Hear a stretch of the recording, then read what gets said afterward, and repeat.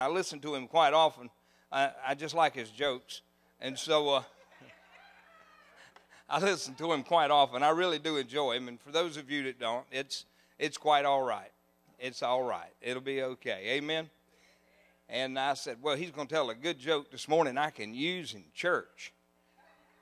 And I can't use it. It was about Texas. So I have to fix it. But I remembered one that he told, and I thought to myself, let's start church off with something funny, as he would say, and let's see what's happening. And so now I didn't come up with this. This is Joel Osteen's joke. Just remember that. Tell her, Mary, it's Joel's joke. Okay. All right, here it goes. There was this guy had been married to this beautiful woman for 65 years. 65 years, and she passed. Oh, he was so brokenhearted. He just loved that woman. And she went on to heaven, and he was like, oh, I miss her. I just can't live without her. I got to be with her. And so he just went to sleep, and whew, he just walked right out of his body, and boop, he's right in front of God. He said, oh, God, I appreciate that. Where's my wife? He said, oh, she's over here waiting on you. He says, well, I could tell you didn't want to be down there without her. And he said, no, sir, I did not, but I do have some questions while I'm here. And the Lord said, well, what is it? He said, I just got to know, why in the world did you make her look so good with that beautiful hair? It was wavy and shiny. Even as a grandma, she was a knockout. And God said, oh, I did that so you would love her. He said, wow. Well, why in the world did you make her with such a hot body? I mean, even when she was a grandma, she's hottie. I can't believe how hot she was. Why'd you do that? He said, oh, I did that so you would love her. He said, man. He said, well, why did you make her face so beautiful? She won so many contests. She was gorgeous. He said, I did that so that you would love her. And he said, well, then I got one major question. Why in the world did you make her so dumb? And he said, that's so that she would love you. Oh, well, praise the Lord. Amen. Church was good. God bless you. Have a good day. And may the Lord take a liking to you and keep his eyeball peeled out on you. Bye. Amen. Oh, praise the Lord. A merry heart does you good like a medicine, doesn't it? I'm trying to get into the message. Believe it or not, this is part of it. It's just to encourage you. You know the confession sheets that we're always talking about. I do hope you have them, and you need to say them, and you need to be getting into them because it covers fear, worry, material needs, guidance, wisdom, healing, anything that you can think of. It personalizes a few scriptures for you, and it helps you get it marked up in your Bible and squared away. Amen? But God's word is so powerful that the older I get into things of God, it's going to sound crazy to you, but the older I get into the things of God, the more I'm beginning to realize how I've lived an invisible life that makes everything in my life visible. And if you don't learn to live the invisible, you'll never enjoy the visible. Faith is about invisible. Faith is calling things that be not. How about that? So when you start calling something that's not, you already look like a nut to the world. The Bible makes it real clear that the world knoweth him not. It knoweth him not. When you know him, it's a whole different subject. I got tickled at Joel, matter of fact. He said, God spoke to my wife. And it got quiet for a second. I was on radio, so I couldn't see. And it was just stunning. He says, I don't mean outwardly. He said, I mean down in here. I'm assuming he was patting his belly. He said, I mean down here. And I thought to myself when I heard him say it, we've all said that so many times. But do you really realize it's really not what's around you, it's what's inside of you. It's what's going on inside your house that makes the difference. Isn't it funny, at your home, you can control what you watch on television, what happens at your table, what foods you cook, and you can create the atmosphere in your home that you want. You can. You shouldn't just be having some atmosphere and that's just the way it is and you got to deal with it. You're in charge in your house. You decide the atmosphere. She sets music of praise and worship to the point that when I walk in the room's it's just full of energy. It's full of the anointing and the Holy Spirit. Words have been speaking all day in that room, the vibrations of the praises of God, even with no people in there. Those words and that music's going. I know the angels around are having a time. And when I walk into that room, the presence of that room overwhelms me. And it's the atmosphere that she created before I got home. And when people come to your house, they step into your atmosphere. And when they do, can they leave and go, I love going to their atmosphere? I hope so. Amen. Isn't the Lord good? Well, we've been talking about tongues and about the importance of it, and a little bit on the gifts of the Spirit, which we'll move into. So today I'm going to teach a little bit on the reality of the indwelling of the Holy Spirit, which I've given to you guys before. But I want you to go to John 16 and pull up John 16 and 7, and we're going to read from 7 through 15. And just so it'll be on the CD, if I don't get to it, some of my foundation scriptures is 1 John 4:4, 1 Corinthians 6:16, and verses 19 and 20. And that's 1 Corinthians 6:16 and also verses 19 and 20. And the reason I want to hit you with this more than anything is because of me talking about invisible. You're going to see why it's so important to be God inside minded. Look at somebody and say, I'm God inside minded. Jesus was so God inside minded that when they asked him if they could see God, he said, you're looking at him. You want to read that so you won't have to hear it? Because when you hear it, you don't want to believe it. I don't know what that is, but for some reason, there's something about people have problems believing that Jesus is God. And I have no idea why, because God is the Redeemer. And he had a plan of redemption to set you free and to heal you and deliver you and to prosper you. And his whole plan cost him everything that he's got. He had to give his own self up. He gave his only begotten Son, the only begotten of the Father. All of a sudden, God manifested flesh and then stepped in it and put that skin on around his spirit and walked in the earth in the name of Jesus Christ. A man without gall. Hello.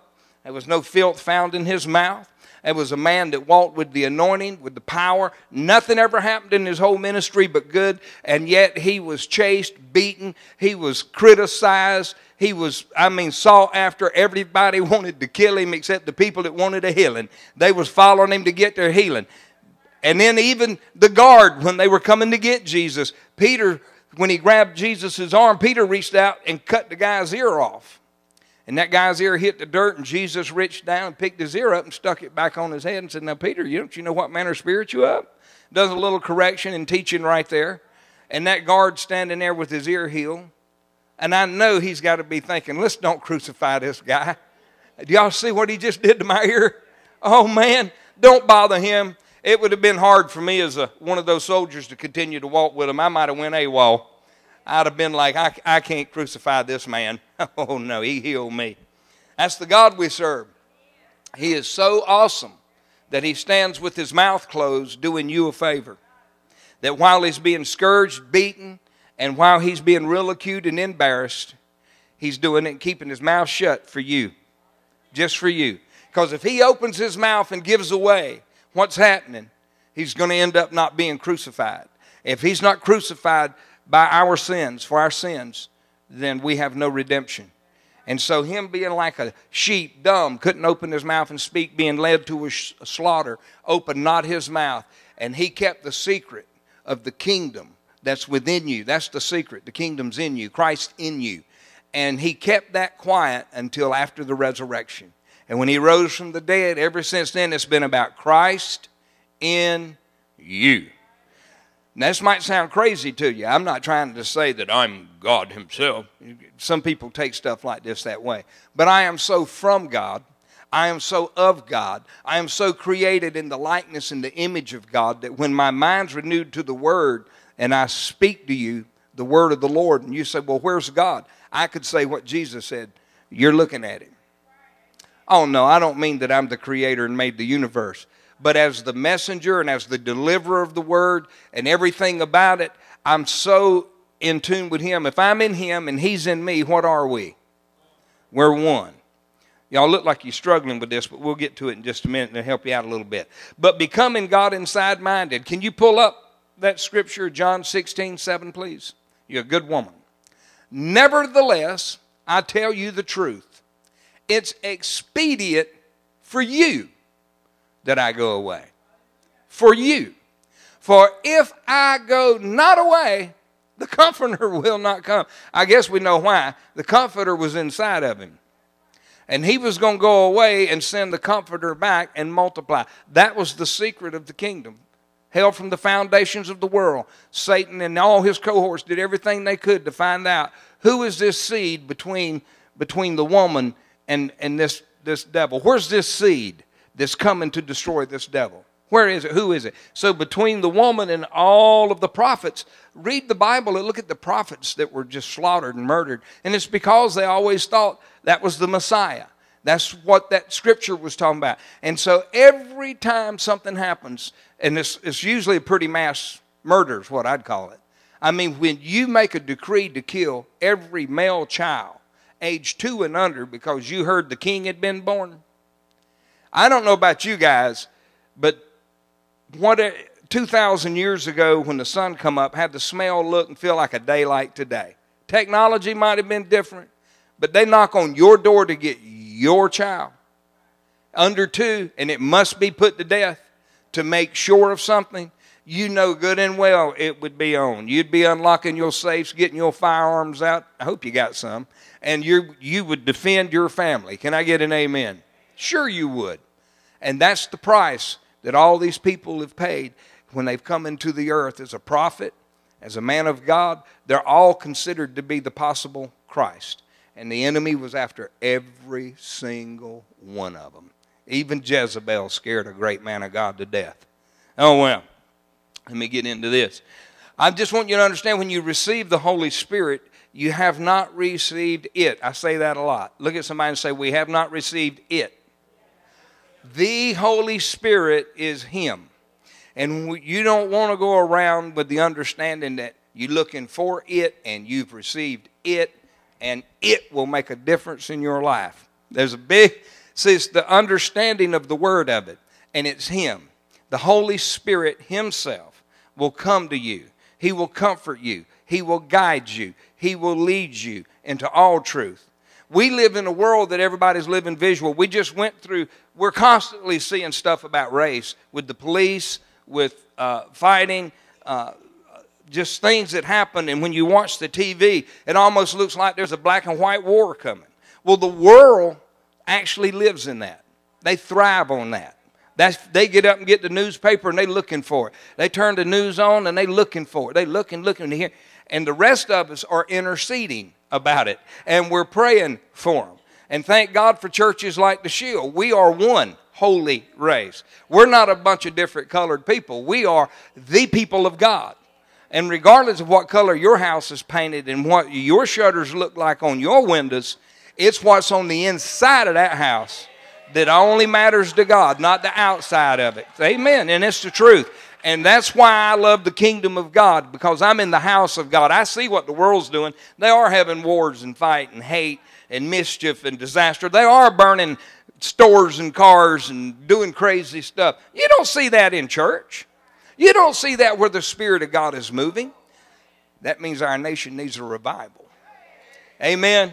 A revival. Can you imagine the people that hate each other so much, when God comes in their heart, they love each other? I remember Billy Evans when he got born again. A big old fella, always carries a pocket knife. Matter of fact, y'all don't know this, but he pulled it out on me one time. He didn't know me and I didn't know him. I walked up to him and said, "Hey man, how you doing?" I was going to hug him, and he's going, "Hey, you don't touch me like that." I said, "I'm just going to give you a hug. I don't hug. I cut." And I said, "Man, this boy's, he's a trip." And he was pretty hot. He had that knife out swinging around, and he put that knife up and looking at me and said, "Don't mess with me." I thought, that boy needs to get saved. Thank God he did. But, oh, Lord, I was going to tell you something about Billy. Let me move on. I'll get totally off subject. But you haven't just received a blessing, and you haven't just received the it. You've received the third person of the Godhead. And he has come to live and move in a body that he created for his own self. And he made you in his likeness and in his image, so when he got inside you, it wasn't going to be hard to understand who you are, because God in you is going to come out of you in every situation. When bad things happen and you see it, instead of agreeing with the bad and then, oh, it's just not going to get any better. And you know, I mean, if there's a bad report, I'm sure I'm going to get it. Instead of talking like that, you put the word on it. By the stripes of Jesus, I am healed. I am what God says I am, and I can have what God says I can have. I can do what God said I can do. And it's not based on my abilities. It's not based on my race. And most of all, it's not based on my gender. It is based totally 100% on the Word, the invisible, the Word of God. And when we release that invisible Word of God, that which is invisible starts affecting the visible. Even, I mean, if we can understand it in technology, why can't we understand it just in our minds? In technology, your brain vibrates when you think. Well, they can attach electrodes to your head and picks up the vibrations of what you think. And now they can look at a meter and watch the readings and determine if your brain is functioning or not. They call it brain dead. Most of you are familiar with it. You have relatives. So anyway, moving on with the subject. It's called brain dead. You don't know you brain dead unless they put you on the machine. But it's so interesting to me that they can do that to you. Are y'all all right? Brain dead got you, didn't you? I know what you all thinking. I know somebody like that. Well, we're going to lay hands on them brains and do some brainwashing and get them dirty brains cleaned up. Can I get an amen? Praise the Lord. So, everybody's got the we have not received it down. You've been filled with a baptism. You've been filled with Him. Not it. Not just a blessing. Have you received your blessing? I received Him. How big of a blessing is that? I'm here to tell you. Amen. All right, now, why? Why have we received Him? And if you would pull up Luke chapter 4, verses 18 and 19 for me, please, ma'am. I'm telling you, that Debbie's something, isn't she? That was y'all's chance to make her feel good. Boy, that Debbie is something, isn't it? Oh, I'm telling you. Oh, you're not going to get another first chance for a first impression. That was it. Sorry, Deb. You did good. That's my girl. All right. Here's why. This is exactly what Jesus said when He opened up the Scriptures. This is His first sermon that I know of. And so He goes into church and He opens up the Scriptures and He reads, "The Spirit of the Lord is upon me." Now listen, if the Spirit of the Lord's on Him, He's on you. Because everything that's in Him, if He's in you, it's with Him, in you. Oh, we're going to get into stuff. How much time we got? Oh, we can do this. This will be good. And He says, because He hath anointed me to preach the gospel, which is good news. It means healthy news. To preach the gospel, the good news to the poor. It's not just the poor only. So I've got good news for poor people. He hath sent me to heal the brokenhearted. That's not just poor. Believe me, there's a lot of wealthy people brokenhearted. To preach deliverance to the captives and the recovering of sight so we can see again. Not just the natural, but also in the spirit, because we walk by faith and not by sight. And then He says to set at liberty them that are bruised. I mean, just stop and look at the why we have the baptism. To give good news. I love this. To heal the brokenhearted. To preach deliverance to captives. To recover the sight of the blind. To set at liberty them that are bruised. We receive Him to give Him away, not to have a blessing. Not to buck and jerk. Not to speak in tongues. But so that the gifts of the Spirit can flow through us and into the lives of others. You guys, I'm sure you're watching Hello Bob up in Michigan. He's getting a group together, and they're starting to meet in Michigan and having a little shield of faith up there by satellite. So God bless you. I enjoy pastoring y'all from 1,000 miles. It's so much fun because I just can't hop in my car and come see you. No, I love it. And this has got me fired up. Let me tell you what happened to Bob. Y'all remember Bob the Angel? He came one Sunday. My best friend's buddy, a neighbor down the street that we never knew was there. And then when I went to visit Randy Shesto, there was Bob. Kathy met him. And that was the beginning of a great relationship.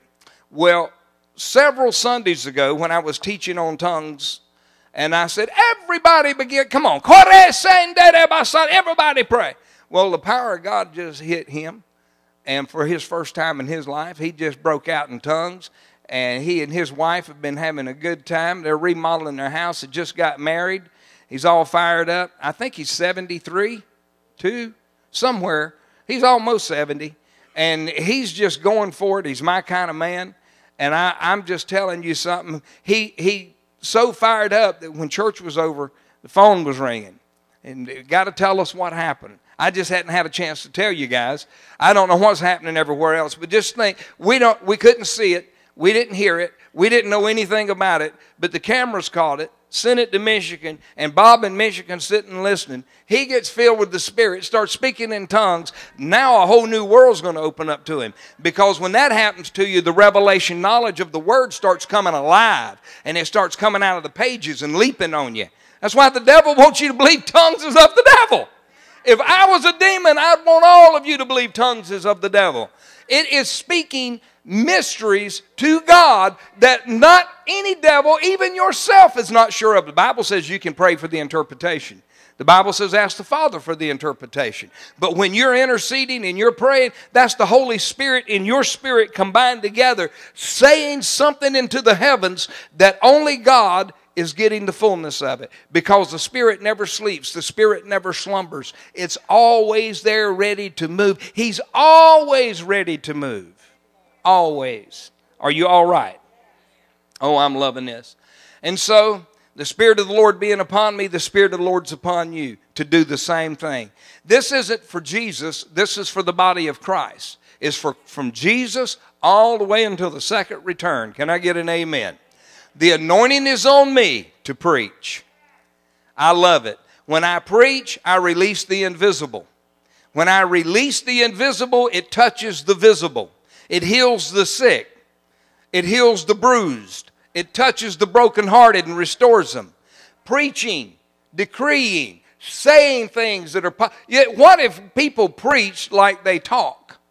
I mean, I'll tell you right now, if it wasn't bad luck, wouldn't have none. How'd you like to have a preacher to get up and just tell you, well, most likely all of you going to hell? I mean, most likely, I probably are. Man, that's ridiculous. It's the Word that sets you free. It's the Word that encourages you. And don't get mad at me, but we need to be praying for our brothers and sisters that go around being hard on people. God's not hard on people. Going around and telling people, you smoke, you're going to hell. You do what? You better trim that off. You did what? You got that. You better not do that. You can't eat that. You can't dress like that. You can't drink that. You can't smoke that. You can't. And we just stay on them. And they think, well, now what have I got to do to please God? All right, I'll give up my cigarettes. I'll give up my alcohol. I'll give up my drugs.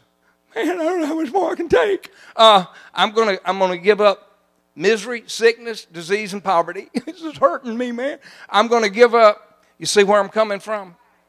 Lord have mercy. We have been so blessed. We have good news, not bad news. That's right, Jeff. Good news. Anytime it's bad news, I promise you, it's not gospel. The word gospel means good. And if it's not good, it's not gospel.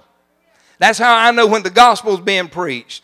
When it's good. Because God is good. Jesus said there wasn't but one good. Oh my goodness, I'm getting pumped up here. Lord have mercy. I might just go ahead and get ahead of myself just for the heck of it. But let's go to Mark 16. I'm going to read 5 verses as quick as I can and believe that you'll get the revelation of it. Now, I do understand if you're Methodist and some others, or if you have one of the older King James, that may not be in your Bible. They had, I think, chapters 15 and 16 taken out. Well, they didn't like 16 for sure, so they've had it removed. It's too scary. Y'all do know that, right? Okay. You can go back, not knocking Methodists. My wife's Methodist. Lord have mercy. I'm a Baptist and she's a Methodist. It's just taken me a long time to straighten her out.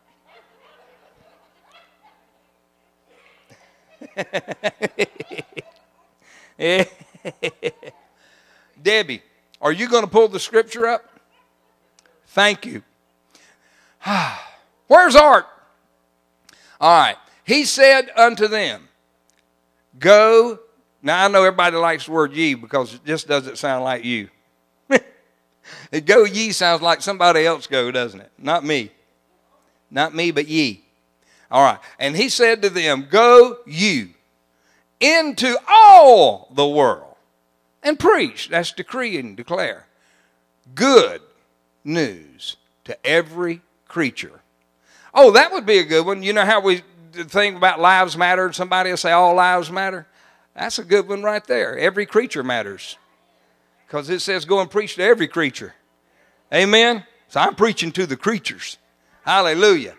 He that believes and is baptized shall be saved. That word saved is sozo. It means healed, delivered, protected, preserved, and made completely and totally whole. Spirit, soul, and body. That word saved, S-O-Z-O, in the Greek, that's what that word means. And is baptized and shall be healed, delivered, protected, made completely, totally whole.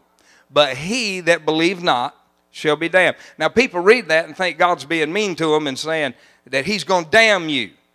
That's not what he said. He is saying that not believing causes you to be damned. He's not trying to cuss. You know what the word damage is. Damage.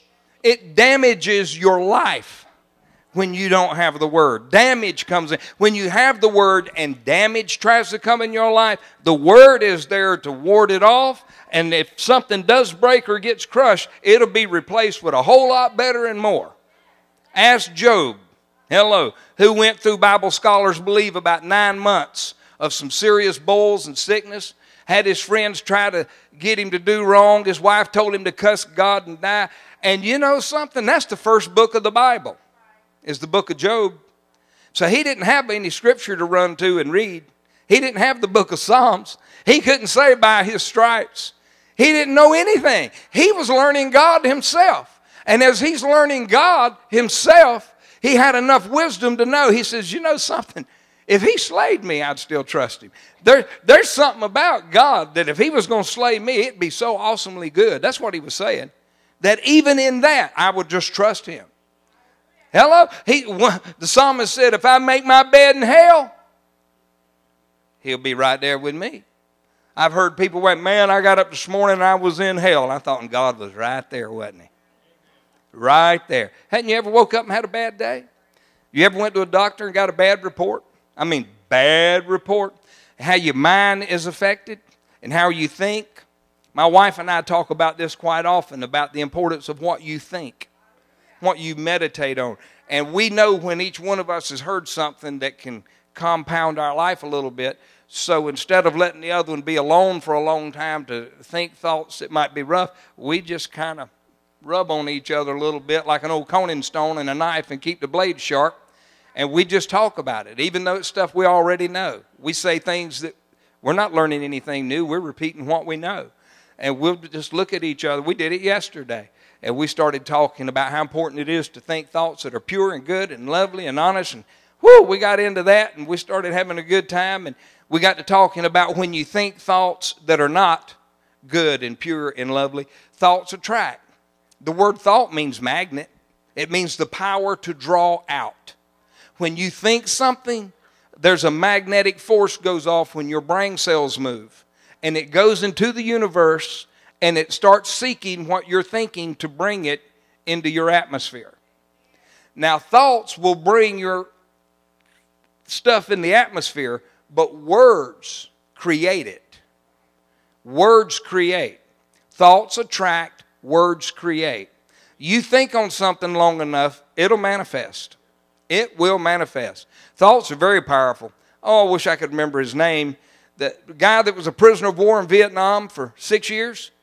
And when he got out, he went to play golf. Can't think of his name, but I mean, he like wore him out. And they could not believe how much he had improved the time that he had been a prisoner of war. And they asked him, where did you learn to make shots like that? How did you do that? You've been locked up for years. How did you do that? He said this. He said, every night when I would lay down, I loved golf so much, I would ask God to let me have a golf game. And I would close my eyes and I'd start at hole 1 and I would play with a group of guys all the way through. And he said, I watched my shots, I played my shots, and I did it for 6 years to the point that when I got out, I went and practiced what I had been thinking and meditating on and identically copied and exercising my thoughts, what I was seeing when I was thinking about it. So don't tell me thoughts aren't powerful. If a man's golf game can improve to the point that it gets everybody's attention when he's been locked up, and they want to know, how'd you do that? And he said, I just constantly thought about it. What y'all just saw me do, I've been doing this in my mind for 6 years every day. Hello. That's a couple of thousand days. What's 3 years is about 1,000? Isn't that right? So every 3 years about 1,000 days. How many thousand days old are y'all? Oh, well, let's move on. Let's start getting another subject down there. Okay, I can tell right now we're doing something here. But becoming aware that the greater one lives and dwells inside of you is going to be something else. Let me move to something else here too. Let's go into John 14, because recognizing that he's there is a very, very important part of your life. He's always going to abide with you forever. And he said he would give you another comforter. Can I get an amen? All right. He that believeth and is baptized. Oh, come on, Deb. Bring that thing back up to me. Where are you at? I'm telling you, she doesn't have but 2 speeds. If y'all don't like this one. I'm sorry, Deb. I'm just picking on you. Are you all right? Do I need to use my Bible? Oh, is it Bailey? Ooh, I'm in trouble now. Ooh, I tell you what, I'll just use my Bible if you can't do it. I thought you was Deb. I'm sorry, Bailey. You look just like Miss Deb. I wouldn't have been giving you that hard a time if I'd known it was you. I only do that because I have to pay her. You guys are not right. John 14. Yes, ma'am. And then he says, I'm going to just start in verse 6. Jesus said to him, I'm the way. Now, really, I want y'all to listen to this like you've never listened to it before. I believe something's going to hit you.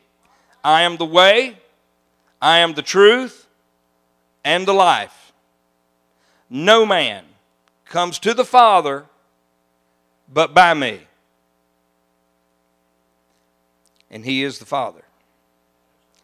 If you had known me, I didn't say this, I'm reading it, and I know it's Jesus because it's red. Are y'all all right? That's the blood.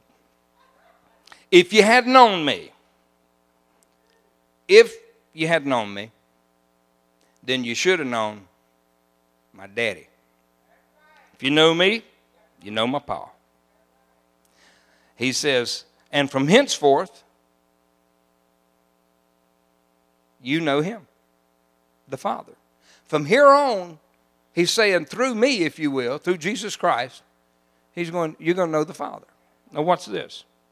Well, Philip said, after Jesus just told him, I am the Father, Philip said, Lord, show us the Father. It suffices. I know Jesus had to feel just like most pastors do today in a counseling session. You know, you just don't understand what we go through in counseling sessions. You have no idea. When people look at you and say, by the way, before we get started, I just want you to know I don't tell God everything. When I pray, I don't want him to know. I'm like, oh, all right, I won't tell. Anyway.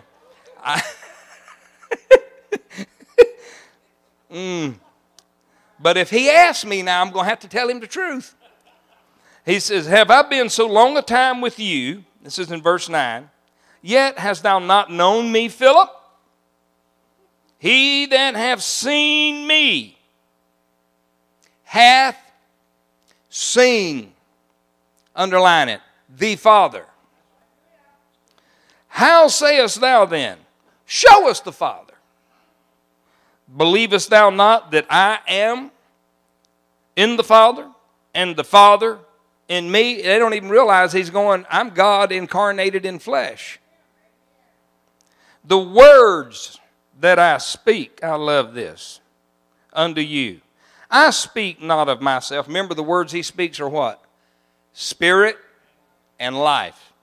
And he says, and I speak not of myself, but the Father that dwells in me. He doeth the works. That's where we miss it. We think that Jesus is just doing it all as a man, and the truth is the Spirit of God is doing it in the man Christ Jesus. Because the God part is spirit and the man part is flesh. He that has seen me have seen the Father, and how saith then, show us the Father? And then in 10 he said, believest thou not that I'm in the Father, and the Father in me? The words I speak to you, I speak not of myself, but the Father that dwells in me, he doeth the works. Believe me that I am in the Father's in me, or else, if there's no other way, would you just believe it for very work's sake? He's going, man, can you just not believe this? And still to this day, people will tell you, no, Jesus isn't God. He's Son of God, but he's not God. Well, he's also Son of Man. He's called Son of Man because he's born of a woman, and he's called Son of God because God's his Father. He has different titles and different names. When you get into the names of God, it's like it never ends. All right. And then he says, believe that I am in the Father and the Father in me, or believe me for the very work's sake. Verily, verily, I say to you, he that believes on me, that's believing on the Father, the works that I do shall he do also, and greater works than these shall he do, because I go to the Father. This is the mystery of the kingdom, is Christ in you. This is what Satan never saw coming. This was his nuke. I mean, this really, it was. This was his nuke.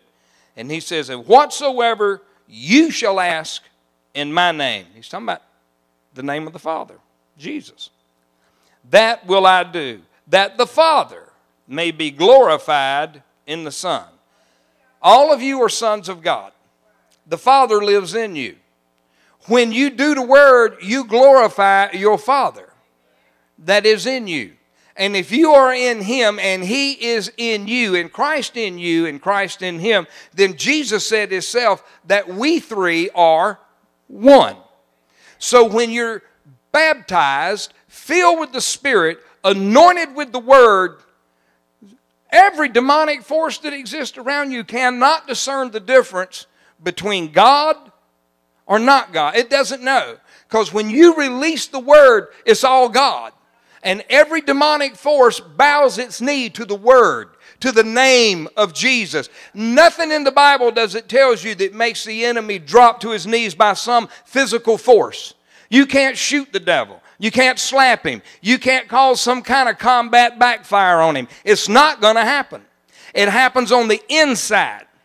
Bishop Jakes was so right on when he said the biggest enemy is enemy. And it is. That's your biggest enemy. It's not the devil. As a matter of fact, Galatians chapter 5, I got to quit. Galatians chapter 5, read that chapter. It'll tell you exactly what the works of the flesh are. It'll say, and this is works of the flesh. And that's what we call the devil. All of that's the devil. You don't need no devil. You do that without one. Y'all think I'm being funny, but demonic activity isn't as going on as much as people. That's just people. It's living an ungodly nature. You don't need a demon to blame something on when you get ticked off and act wrong. Well, the devil made me do it. Oh, yeah. Oh, well. All right. Praise the Lord. I got to quit and come back and finish later. I got plenty of notes, so I got plenty to say. And we're just going to keep on going, and we're going to have a good time. Are y'all all right? I don't know if you learned anything today or not, but I know one thing. I had a good time talking to you. Glory to God. Let's stand up and give Jesus Christ a big old praise God. Worthy is the Most High. We love you, Lord. We exalt your name, and we thank you for your love, your mercy, your healing. We thank you for all of the abundance of goodness that you do, and we love you.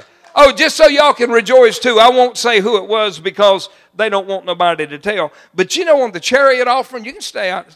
On that chariot offering, we had somebody from out of town that just loves the ministry and loves Wendell and Deb, and they sent a $5,000 gift on that chariot to help out with the new chariot. And I thought, Lord, have mercy. Isn't that something? And that we're so excited about that. Now I see the scripture, rejoice with another's blessings. When somebody else gets blessed, it tickles the fire out of me. I don't get mad. I'm happy for you. Matter of fact, I want to be a part of you being blessed. Amen.